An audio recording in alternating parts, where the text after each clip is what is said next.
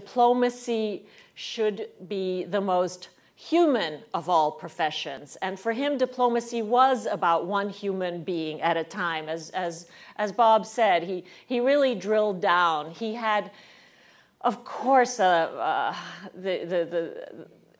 most breathtaking Rolodex ever assembled by man. In the last 2 years of his life, I don't think we ever went for a walk in Central Park without a call coming in from Pakistan or a call going out from Richard's phone to Pakistan. That was how he approached his assignment.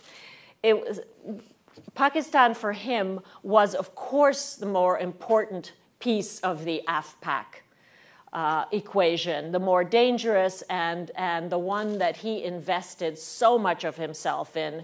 One of his final trips was after the floods in Pakistan, where Richard, no longer young, crawled into tents and heard the stories of the people displaced by those floods, and then he was able then to represent those people. Richard was about empowering those that others had written off. Not only people, but problems. Bob cited Congo as a quote, insoluble problem. Richard was drawn like poo to honey to insoluble problems.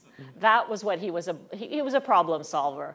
I think George Bernard Shaw had Richard in mind when he said that progress is made by unreasonable men. Richard was unreasonable in pursuit of solving problems and in pursuit of giving people, whether in refugee camps or under Serb gunners, giving people their humanity back.